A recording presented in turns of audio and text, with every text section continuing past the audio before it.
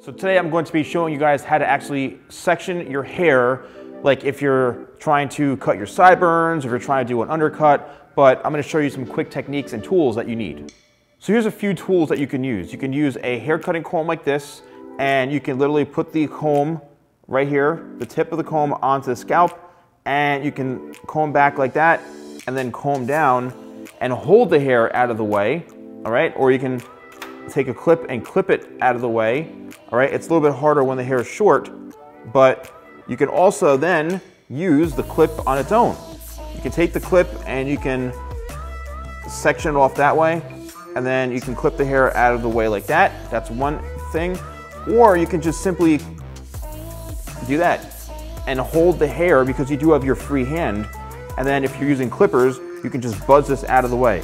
Really what you want to be careful is you don't want to go and do something like this, okay? You don't want to take your hand and clip it, because what's going to happen is you're going to cut this way up here and you're going to have a line that's really, really high and really low. The best thing you want to do is to try to get an even line as much as you can like this, especially when you're cutting your sideburns, all right? So you don't want to cut any of the hair above it. Now, where it does become easier when using a hair cutting comb is if you're trying to find your natural parting.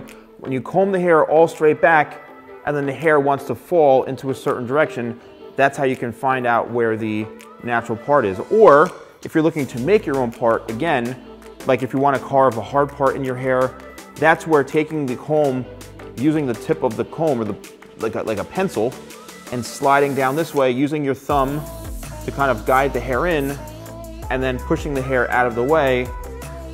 And then what you can do is you can then clip the hair to make sure it's locked in. So these are called duckbill clips, you know, where you can take a larger clip like that to get the hair out of the way. I would invest in some clips, especially, you know, just go on Amazon, because they're much easier to find on Amazon, and just buy a whole bunch of them, you know, and practice.